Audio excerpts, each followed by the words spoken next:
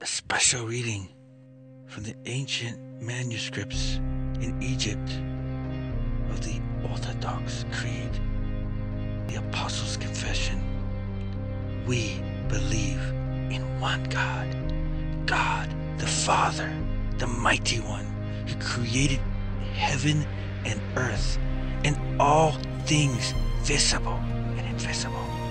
We believe in one Master, Jesus the Messiah, the only miraculous Son of God, ascending from the Father before all ages, light of light, true God of true God, miraculously born, not created, of one essence with the Father, by who all things were made, who for us mortals and our rescue came down from heaven and was made human via the revered Spirit and of the Virgin Miriam, and became human, and he was crucified for us under Pontius Pilate, suffered and was buried, and on the third day he rose again from the dead, according to the Scriptures, and descended into the heavens, and sits at the right hand of God.